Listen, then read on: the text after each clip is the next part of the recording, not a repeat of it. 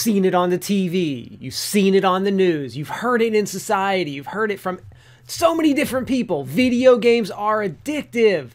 They're the evil, the root of all bad in society right now.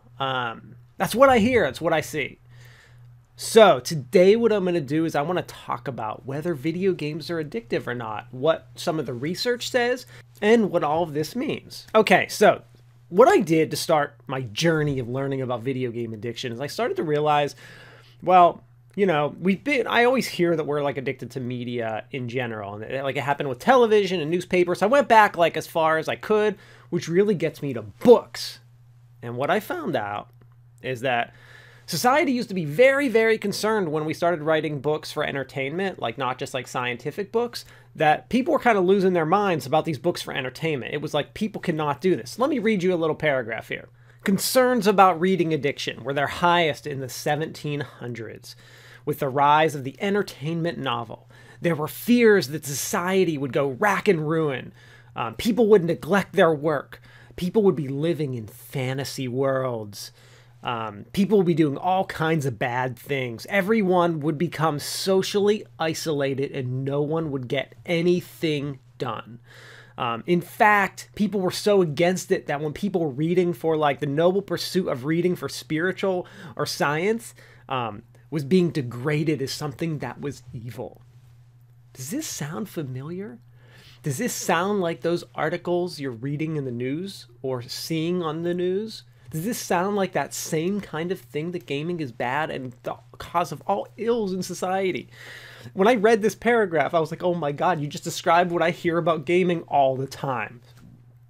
So I started to think, well, maybe gaming isn't so bad, but you know what? We got to really see what the research says, and like what is addiction, and like I started to learn about like the psychology stuff and like stuff that like what is addiction and what does that mean, and things like that. And I got really interesting when I started to see. So the first surprising thing when I started to learn about addiction was like reading used to be said as like reading addiction is a real thing. Newspaper, radio, TV. And then like internet, gaming, and soon to be virtual reality, all tons of places say they're addicting. Then I started to learn like food's addicting. There's like something called food addiction, and like work is addicting. Like there's something called work addiction. And then like all hobbies can be addicting, and like exercise can be addicting, and running is addicting, and biking is, and I started to be like, okay, so basically what you're telling me is that every single thing in the world is addicting.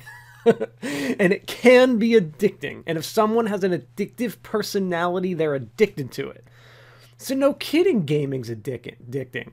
Imagine like the headline, like everything's addicting. Gaming is addicting just like everything else. Just like the water you drink, because people can be addicted to drinking too much water. That doesn't really make a good headline and sell a lot of like, you know, advertisements and stuff like that, which is probably why you're not seeing it. But I still wanted to go in. I still wanted to see what that research really said about game addiction. Okay, so here's what I found. Basically, so I saw like World Health Organization has listed gaming as an addiction, but it's very like debated among psychologists. But when I started to look at some percentages, I couldn't find like the actual study World Health Organization used. And I searched a lot. I just couldn't find their study. I did see some numbers saying they cited like 3 to 4% of people were addicted to games, but I couldn't find the source of that. So I don't want to quote that number. So I started looking in like other research out there, other peer-reviewed journals, and see what I could really find about gaming addiction. And basically what I found is somewhere between like 5 to 7 or 5 to 8% of people that play video games can potentially be addicted to them. But then when I started looking at like food addiction, gambling addiction, running addiction, their numbers were all over the place. Like some were like 1% of people were addicted to food. Then another study would be like 12% of people were addicted to food. And then I'll see a study like 25% of people who run are addicted to running. And I'm like, okay, these numbers are all over the place with all these different items. So essentially what it came down to again is that there's a percentage of the population that's addicted to things, and whatever they're doing, they're going to happen to be addicted to it. So I kind of came to that conclusion with gaming. I couldn't find like anything, any real like, I mean, you go to like a gaming addiction website and they'll be like, 87% of the population plays video games. But like, numbers like that tell you nothing about addiction whatsoever. I can tell you this, there's something called food addiction, and 100% of the population is eating food. So like, when you start telling me like odd numbers like that, it doesn't mean anything. When you're like, 87% of the people don't just play video games, they play them every single day. And I can be like, 100% of the people that eat food also eat food every single day. It's like, those statistics don't tell me about addiction. People are using numbers and skewing numbers to come up with some kind of conclusion that the numbers don't necessarily support. So you have to take those with a huge grain of salt. So the video game numbers show that gaming is addictive. It seems like somewhere like that 5 to 7%, maybe 5 to 8%.